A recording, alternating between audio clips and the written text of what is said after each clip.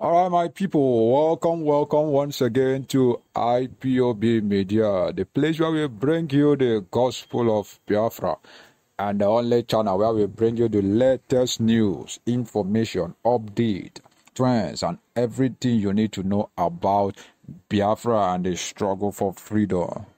All right, if you are new to this channel, do well to subscribe and also click on the notification bell so that you don't get to miss out on any of our videos, right? And also don't forget to share so that so many of our brothers and sisters will get to know what is going on as regards Biafra and the struggle for freedom. All right, going right into what we have for you today. I want you guys to see, to watch this video of the new president of Iwuanyanwu, right? Emmanuel Iwuanyanwu, talk about Igbo Biafrans, right? I want you to hear him talk about Igbo, talk about everything happening about Biafrans, right? And the way this government has been maltreating Igbo, okay? And also, he made a plea to Buhari to release our Mazi Nnamdi Kanu before the 29th of May, okay? Their president's inauguration, right? Enjoy this video. A leader is not the wisest man, but he becomes the wisest the moment he is proclaimed, because my wisdom now is the aggregate of all your wisdom together. So I'm the wisest. I'm not the strongest man, but from this day, my strength is the aggregate of all your strength. So I'm the strongest. I'm not the tallest, but from today, my heart is all the height of Igbos, men and women, young and old, put together. So I want to assure you that this job, I'm going to rise to the challenge. It's going to be a collective responsibility. I'm going to work with everybody, and I can be rest assured that we are not going to fail. So today is a great day for all people to come together to stand behind him. You will know that going forward from here, you will be expecting a very firm and resolute leadership from Igbo. He's not expecting anything from anybody at his age. He's over 80 now, and with that age, Iwuanyanwu has been a multi-millionaire and billionaire over the years. So he's not somebody who can come down to offer anything to abandon his people. Joining us on the morning show this morning to discuss his inauguration as the new president of Ohanaeze Ndigbo and all he hopes to achieve during his tenure is Chief Emmanuel Iwuanyanwu. Good morning and welcome to the morning show. Good morning, sir. Good morning. Thank you for joining us. Well, congratulations on your inauguration yesterday by the Imeobe and your emergence as the President General of the Ohanaeze Ndigbo worldwide. You had said in some of your remarks that your ambition was to have been President of the Federal Republic of Nigeria, but now you are President General Ohanaeze Ndigbo worldwide. Well, President is President. How do you feel, and what are your plans? Well, thank you very much. I think, is that Ruben? Is that Ruben talking to me? Yes, sir. Morning, sir. Okay, Ruben. Ruben, we're all friends and colleagues. I'm glad to meet you once more. I want to thank Arise Television for this opportunity, and please my best regards to our dear friend and colleague Ndoka. And Arise have done very well. Yes, I'm now the President General of Ohanaeze Ndigbo, and that position confer on me the leadership of Igbos all over the world. We have Igbos everywhere, and I have made up my mind to do my best. I'll do my best. And people who know me in the past, Igbos have confidence in me. And in fact, I want to say that this is the first time Igbos produced somebody without acrimony. It was unanimous everywhere. I'm overwhelmed, very completely by the love they have shown me, and that convey me a lot of responsibility in carrying out my duty. Those your people who were at the venue yesterday when I was sworn, notice that at least five states in Igbo land, the southeast, the governors and the deputies were there. And so, for the first time, they all came together to support me and promise that at every stage they will be with me. So I'm quite happy, and I don't have any doubt I will succeed. Well, congratulations once again, Chief Iwuanyanwu, on your inauguration.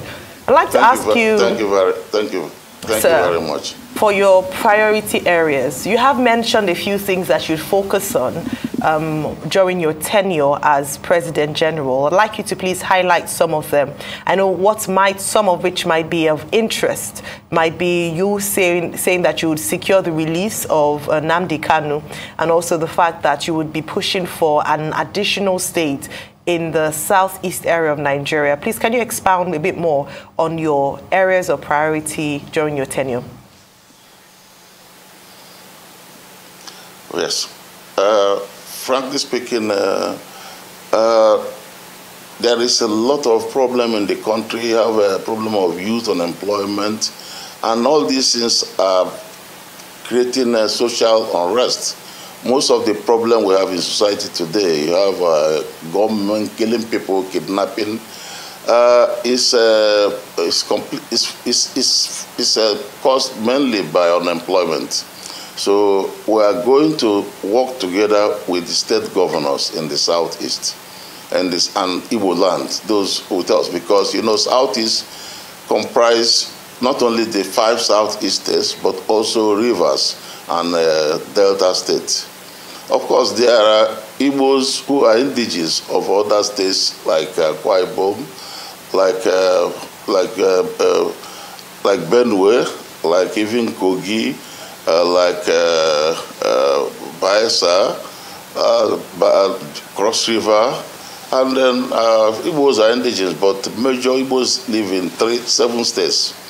We are going to look at possibilities of facilitating employment opportunities. I have worked in 1914 when Nigeria was amalgamated.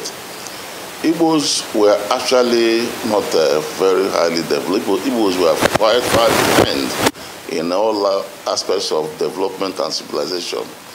But by 1960, when we had independence, Igbos came to the top. Top in education, top in industry, business, top even in bureaucracy, top in military science and technology. So we were just, and what caused it is because of education. Igbos embrace education. So we are going to look at it very seriously. We also, Igbo businessmen, we have never had political power seriously. We have been fighting to have political power. We have never. But yet, we are very highly advanced. If you come to Southeast and many parts of Igbo land, you see there is a lot of development. Most of this development is actually caused by our businessmen. So that is why I have decided I'm going to set up a council of education that will try to find what makes us strong in education. Find a council of business leaders to make sure our business will succeed. So these are very important. And then, of course, there are some industries, for example, the Niger Sem at Nkalagu, which was a major industry. I will set up a committee to work and make sure it is it will start production before the end of the year. And in fact, the raw material for cement is mainly limestone.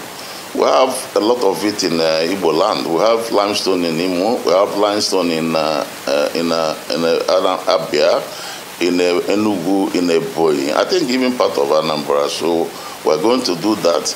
And also, I commissioned a study on power. Power is a problem in Southeast. I commissioned a study on power, and they brought me very wonderful result that we can generate power very cheaply with coal especially at this time when diesel is very costly. And you know, coal is there in abundance in Enugu State. So I have further investigated, and people told me that in fact the coal in Enugu is one of the best. It's better than most of the coal. There are many other parts of the world that you still use coal for energy. So we are going to explore the possibility of mining the coal and then using it to get power, especially now. The National Assembly has done a good job by removing power from the from making it in the concurrent list. So that's a very good job National Assembly did. We are going to take advantage, and when we do this, I think our people will be very, very happy. Well, talking about Nnamdi Kanu, it has to do with our security. Now, Nnamdi Kanu has been incarcerated for quite a long time. We actually, our position is that the law should take its turn, but the law, the court have released him. The court have released him, and we in Ohanaeze Ndigbo feel that there is no justifiable reason whatsoever to still keep him in prison when he has been released. So that is why we think he should be released. And in fact, it's a problem to us when he's not released, because the young people who actually support him, there's no doubt about it, that Nnamdi Kanu has a lot of support from younger people in this country. I mean, especially in our area, who feel that they are not getting what they should get in Nigeria. But we have been telling them that things were doing well, that when they look at the aggregate, Igbos have done well in terms of business, in terms of economy and so on.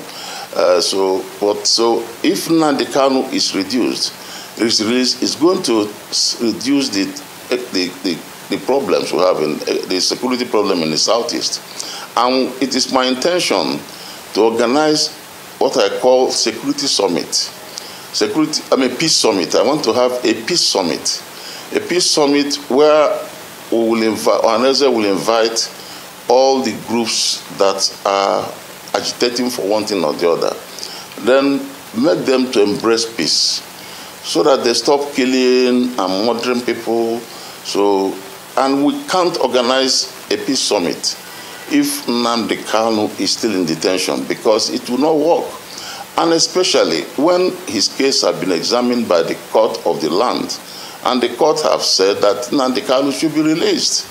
So it is the view of Ohanaeze Ndigbo, an appeal we are making to Buhari to give us that gift of releasing Nnamdi Kanu before he leaves before the expiration of his 29th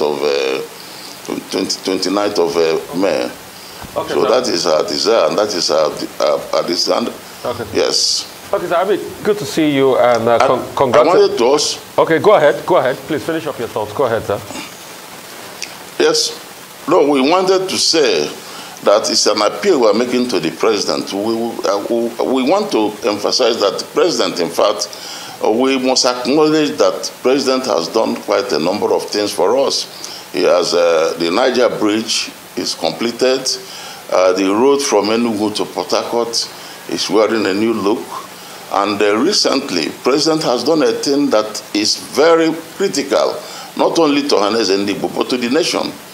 The approval of dredging of the Uguta Lake to carry level, which is a joint project of Imo State government and the Nigerian Navy, which have been approved by the federal government, is a very important thing to the Igbos. Igbos are it shows that Buhari actually loves us.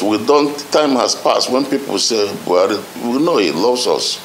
We know he loves us, and he has done a lot in other states, because I've been in touch with the state governors. The state governors have told me most of the things Buhari have done for them. And for all this, I thank Buhari. But I'm appealing to Buhari to do me one favor, to do us one favor, to release Nnamdi Kanu before 29th of May. If he does that, will now be fully happy, will feel very happy. And every Igbo person is anxiously expecting this. When this is done, if we see anybody then killing or doing any evil, then we know it's a criminal. And the person will be treated like a criminal. Thank you very much. Okay, thank you so much, and congratulations on this very important title. You're a man of many parts, and it's an honor, you know, seeing you, because you straddle across many sectors. You are a publisher yourself with a Champion newspaper. You set up Iwuanyanwu National, which is Heartland. You straddled into sports. You straddled into construction. You've seen it all as regards the economy, and you have something called staying power, you know, which are attributes of champions and great men like you. So congratulations for that. But a couple of things I'd like to ask you. Number one will be about what was said in Awka. And you have a chance to clear the air, because a lot of people asked, some people said, oh, you said you were about rascals. Some people said, no, you didn't say that. And there are video evidence to what you said. But I'd like you to clear the air, number one. Number two, I want you to also talk about other things that are germane to the growth and progress of the Igbo people, which is about peace based on the violence that happened between Yorubas and Igbos and other ethnic groups in Lagos leading up to the elections. All right? That's another thing I want you to talk about.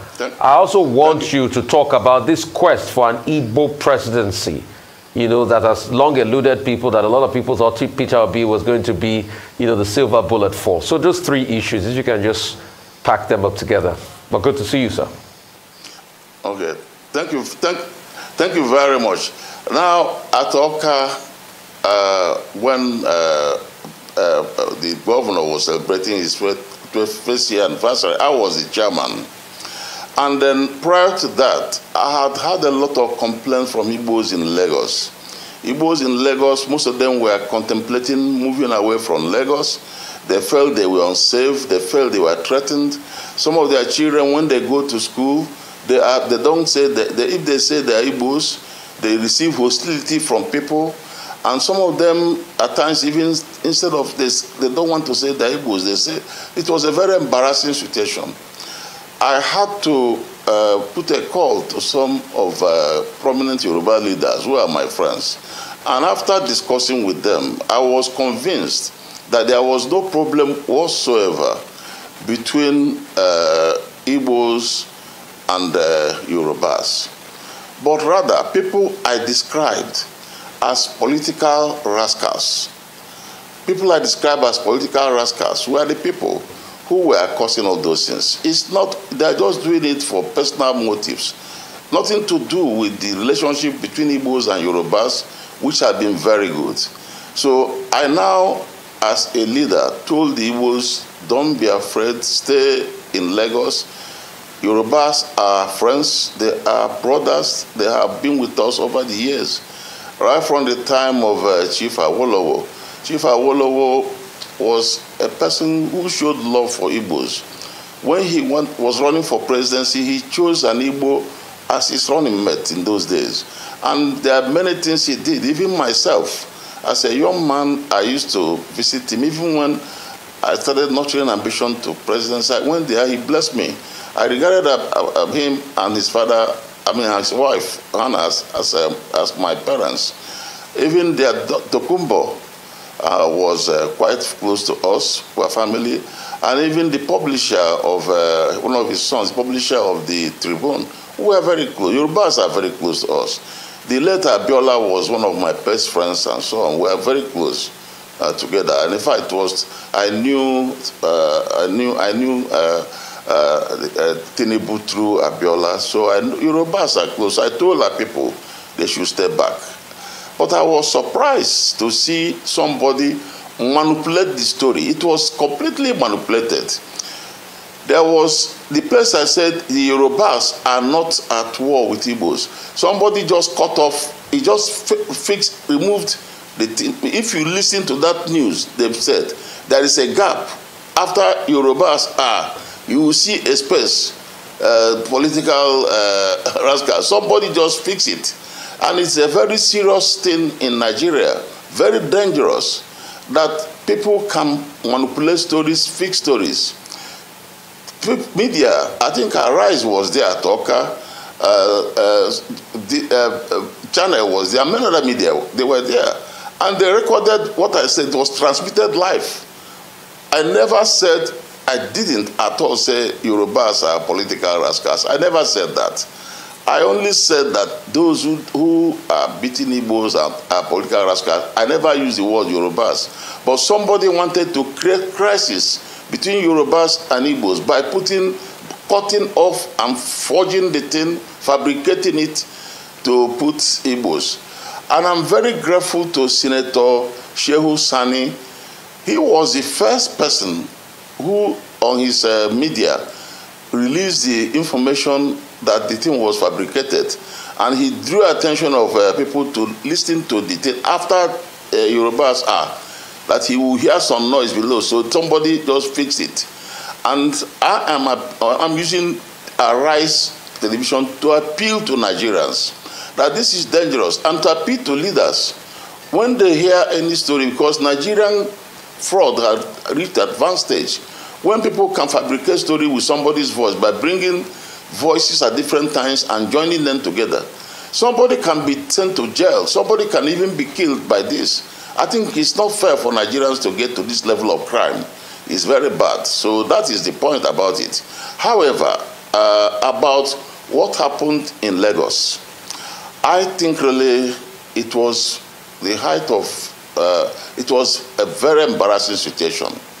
A very embarrassing situation when at this time, in the year 2023, after so many years of independence, that a Nigerian citizen will be told that in a part of the country where he lives, where he has domiciled, where he has invested, that is no more his own, he should go. You know, this is why I say they are rascals. You see, we are not going to take it serious, because we know it's not the Yoruba view. Yoruba leaders have come out openly to criticize that action.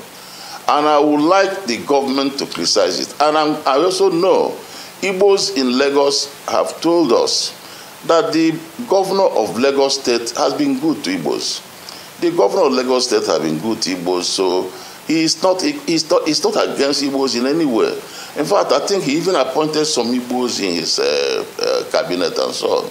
So I don't think we have any problem. It's just political rascals, and politicians should be very careful about those who work for them.